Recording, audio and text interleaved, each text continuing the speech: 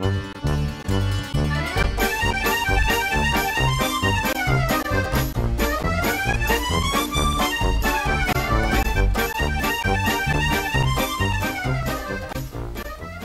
now, Mr. Perkins, it was good of you to come in. I realize you're a busy man, but I didn't think this matter could be discussed over the telephone. No, absolutely, Headmaster. I mean, if Tommy's in some sort of trouble, then I'd like to nip it in the bud. Well, quite frankly, Tommy is in trouble. Recently, his behavior has left a great deal to be desired. He seems to take no interest in school life whatsoever. Oh dear. He refuses to muck in on the sports field, and it's weeks since any master has received any written work from him. Oh dear me. Quite frankly, Mr. Perkins, if he wasn't dead, I'd have him expelled.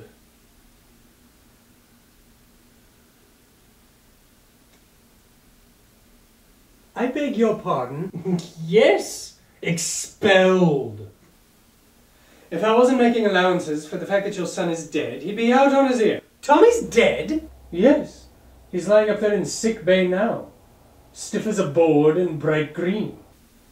And this is, I fear, typical of his current attitude. You see, the boy has no sense of moderation. One moment he's flying around like a paper kite, and the next moment he's completely immovable. And beginning to smell. How did he die? Well, is that important? Yes, I think so. Well, it's all got to do with the library, you see. We've had a lot of trouble recently with boys taking library books without library cards. Your son was caught, and I administered a beating, during which he died. But you'll be glad to know that the ringleader was caught, so I don't think we'll be having any more trouble with library discipline. You see, the library card... Wait. You beat my son to death. Yes, so it would seem. Please, I'm not used to being interrupted. You see, the library card system was introduced... But exactly what happened? Well, apparently boys were just strolling into the library and taking the books. No, during the beating! Oh, that. Well, one moment he was bending over, the next moment he was lying down. I mean, Dead? Deadish.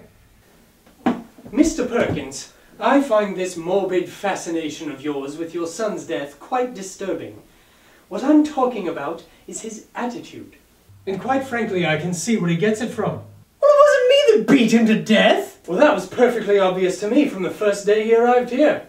I wondered then, as I wonder now, if he might not have turned out to be a very different boy indeed if you had administered a few fatal beatings earlier. Are you mad? I'm furious. In order to accommodate the funeral, I've had to cancel afternoon school on Wednesday. This is preposterous. Yes, it is. Or at least it would be, if it were true. What? I've been joking, Mr. Perkins. Pardon me, it's my strange academic sense of humor. I've been pulling your leg. Oh, thank God! I wouldn't cancel afternoon school to bury that little shit, thank you.